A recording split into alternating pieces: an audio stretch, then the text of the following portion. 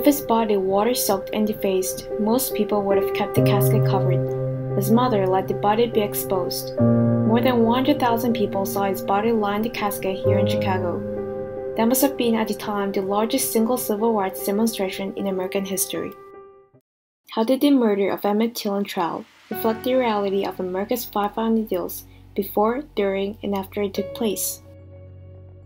America's 5 founding ideals are equality, rights, liberty, opportunity, and democracy. The 5 founding ideals came from the Declaration of Independence written by Thomas Jefferson and established on July 4, 1776 in Philadelphia. The Declaration of Independence describes the reason behind why colonies have overthrown Great Britain and chosen to rule themselves as a separate nation in the world. It explains the abuses done by its ruler George III and its interferences of the colonies' right to self-government. Furthermore, it was what declared the new nation of the United States of America to be born without any further ties with Britain.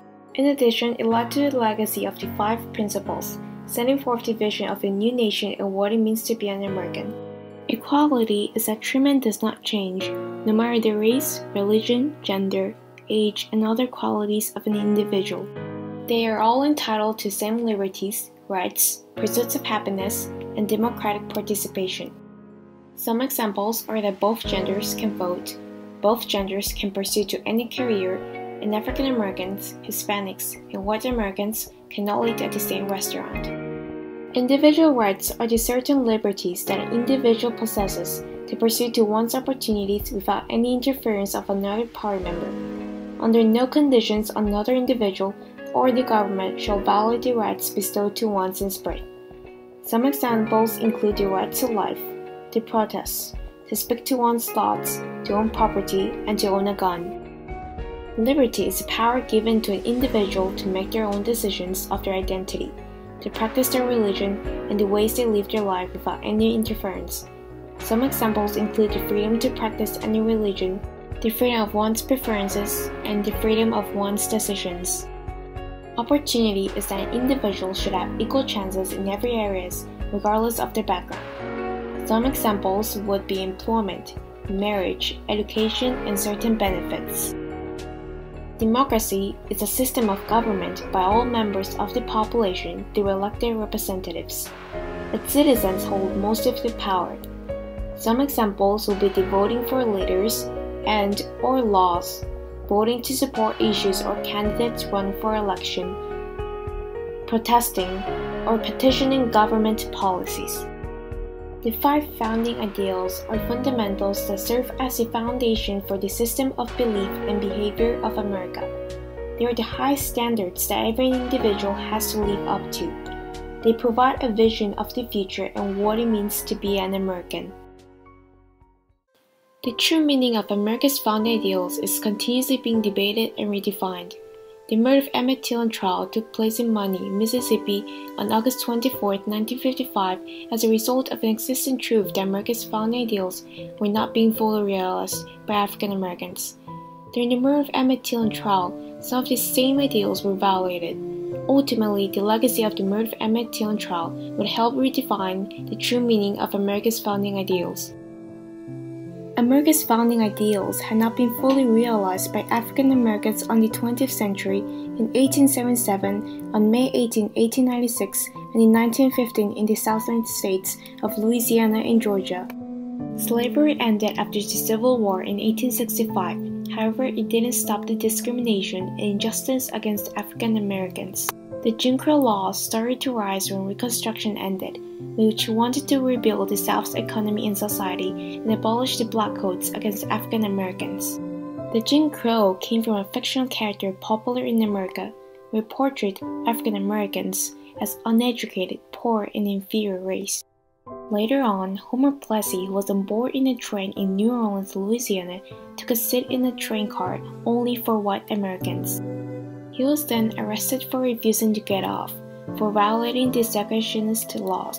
Afterwards, his case went to the Supreme Court on May 18, 1896 and was ruled out against Plessy and set rules enforcing segregation in railways on the condition there were equal quality, known as separate but equal. However, this was never the case, as for African Americans, it was always inferior and of poor quality.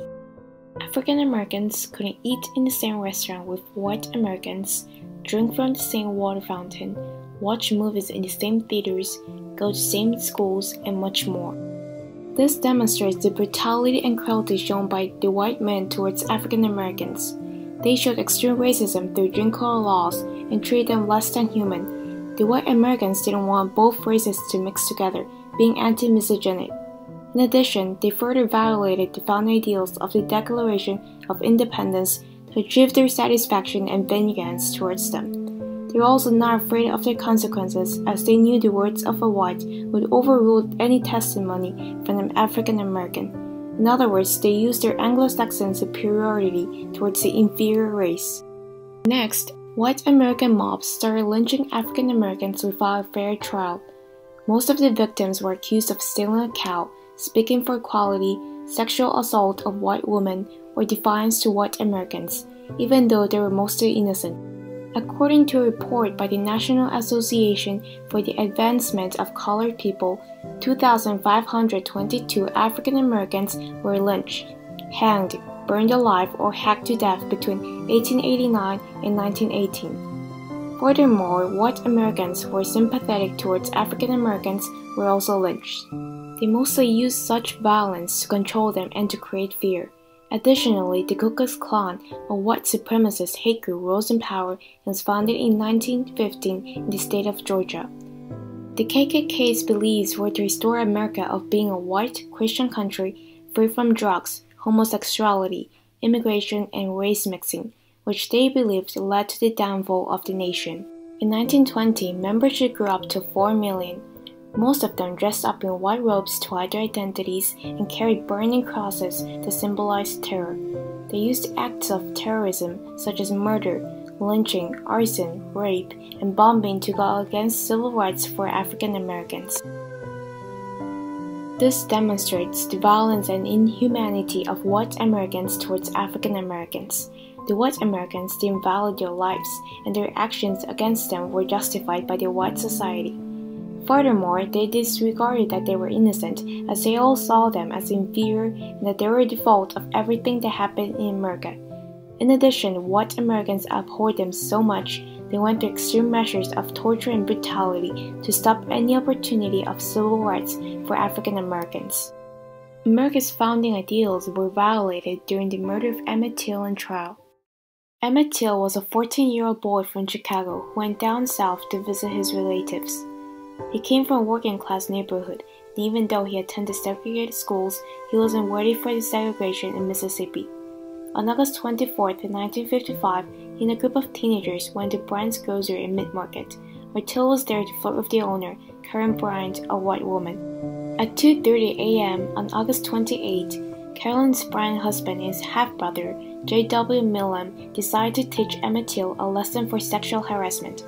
They barged into the house of Moses Wright, where the boy stayed at, and demanded that they wanted to talk to him. Moses Wright, I am the uncle of Emmett Lewis Till. Sunday morning about 2:30, someone called at the door, and I said, "Who is it?" And he said, "This is Mr. Bryant. I want to talk with you and the boy." And when I opened the door, there was a man standing with a pistol in one hand and a flashlight in the other hand. And he asked me, did I have 2 boys there from Chicago? I told him I have. And he said, I want the boy that done all that talk. They marched him to the car, and they asked someone there, this is the right boy? And the answer was, he is. And they drove toward... Later on, they dragged him away in a truck and severely whipped him inside a barn and gouged out one of his eyes. After witnessing Emmett Till's defiance, they shot him in the head and discarded the body into the Tallahatchie River. Later, Wright reported the kidnapping, and Bryant and Millam were arrested. On September 19, 1955, the trial began after finding his dead body on August 31st. Since no African American resident was registered as voters, none of them were allowed to serve as a juror, thus being all white men. Even though Wright identified the kidnappers of Till and there was overwhelming evidence against such crime, they were acquitted from further charges. In addition, they were protected from further prosecution because of double jeopardy. Equality is that treatment does not change, where all people, no matter their race, religion, gender, age, etc., are all entitled to same liberties, rights, pursuits of happiness, and democratic participation. However, this founding ideal was violated by Roy Bryant and J.W. Millam when they admitted their supremacy towards an African boy. They used their power to kill Emmett Till after he was claimed to have wolf whistled and flirted with his wife, Carolyn Bryant. The men brutally mutilated his body, shot him in the head, and dumped the corpse into the river. However, even though they committed such an outrageous crime, they walked away free from charges without having faced fair justice in the courtroom. Indeed, extreme prejudice was present in the South in their condemnation against African Americans. They didn't treat them with equal respect as they should have, and because of such claimed act done by the teenage boy, the white men decided to violently kill him. Furthermore, African Americans were not allowed to be part of the jury, thus increasing the discrimination against them and showing that they were inferior after ruling out their testimonies and giving the two white men the not guilty verdict. Individual rights are certain conditions or actions people possess which should not be taken away by another individual or government. They are agreed by people or born with, over which rights humans should have or not. This founding ideal, however, was contravened by Bryant and Millam by taking away the life of Emmett Till. They violated his individual rights of living and of deserving proper human rights. They dragged him out of the morning after his flirting and viciously beat him until his face was unrecognizable. They gouged out one of his eyes, they shot him in the head, and disposed of his body in the river. In fact, this reveals the atrocity and savagery of the two white men. They have defiled the individual rights of Emmett Till and used their white supremacy to cover themselves from the crime. They didn't consider him as a human being and most likely believed that such rights did not apply to the African American boy nor to any other of the same race. They even went as far as to use extreme brutal measures to give him a lesson, and then just decided to kill him without hesitation. In the end, the murder of Emmett Till in trial would help redefine the true meaning of American ideals. I thought about Emmett Till and I could not go back. My legs and feet were not hurting, that is a stereotype. I paid the same fare as others and I felt violated. I was not going back. Emmett Till and I was about the same age. A week after he was murdered, I stood on the corner of a gang of boys, looking at pictures of him in the black newspapers and magazines. In one, he was laughing and happy. In the other, his head was swollen and bashed in, his eyes bulging out of their sockets, his mouth twisted and broken. I couldn't get Emmett Till out of my mind until one evening I thought of a way to get back at white people for his death. The murder of Emmett Till in trial sparked the bus boycott of Rosa Parks, Lisa Simpsons, and part of the NAACP. On December 1, 1995, she was arrested and put to jail when she refused to give up her seat to a white man on an Alabama city bus in Montgomery. This led to a Montgomery bus boycott that lasted for 381 days to fight for more individual rights and equality for African Americans. This event was significant as it contributed for a civil rights movement for more equality towards African Americans. The murder of Emmett Till in trial has inspired Rosa Parks to start her Montgomery bus boycott that took an impact on Congress. They passed the Civil Rights Act of 1964, outlawing forms of racial prejudice and segregation, and the Voting Rights Act, banning the discriminatory voting practices. The murder of Emmett Till in trial influenced the desegregation of Little Rock Central High School in 1957. 9 black students were able to enroll into an all-white Central High School in Little Rock, Arkansas in September 1957. The court ruled out that all public schools in the country must be integrated against the Jim Crow laws. On September 4, 1957, Governor Orville Faubus asked the state National Guard to bar the African American students its entry to school. Then, after a month, President Dwight D. Eisenhower used federal troops to escort the 9 boys in their first day of school on September 25th. In fact, the murder of Emmett Till in trial has taken a great deal of an impact towards the African American society. The discrimination and brutality done to Till inspired people to start fighting for more equality and rights for African Americans. The desegregation of the Little Rock Central High School has proven to society that African Americans are human beings and have the right for respect and equality.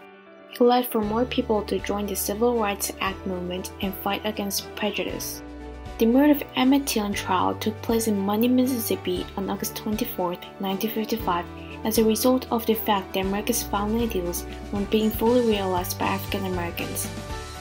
During the murder of Emmett Till's trial, some of the ideals have been violated.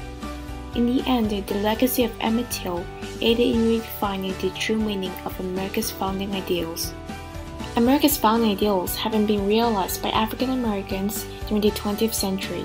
They have faced through multiple ways of discrimination and brutality through lynching by the KKK and through the Jim Crow laws, used separate but equal as an excuse to provide less equality for African Americans. In addition, leading on through this violence and prejudice present in America, a 14-year-old boy was murdered by the hands of two white men and were given the not guilty verdict. In fact, they have violated the founding ideals of equality and individual rights. This sparked a variety of movements, such as the Montgomery bus boycott and the integration of schools to redefine America's founding ideals. Some current issues occurring today is that African Americans' unemployment rate is twice higher than whites, and only 12% of white children live in poverty compared to 45% of African Americans. In addition, 30% of African Americans go to school where 90 to 100% are Latino or Black, according to a 2012 study. African Americans are driven more into special education and get less access to gifted or advanced placement programs. Housing discrimination is also present, where owners don't offer African Americans apartment rooms because of their color. In 2015, the killing rate of African American men was 5 times higher than the rate for white men of the same age, resulting in a total death of 1,134 people. To prevent such discrimination against African Americans, one could visit the website of blacklivesmatter.com to learn more about what's occurring in American society and contribute to the Black Lives Matter movement.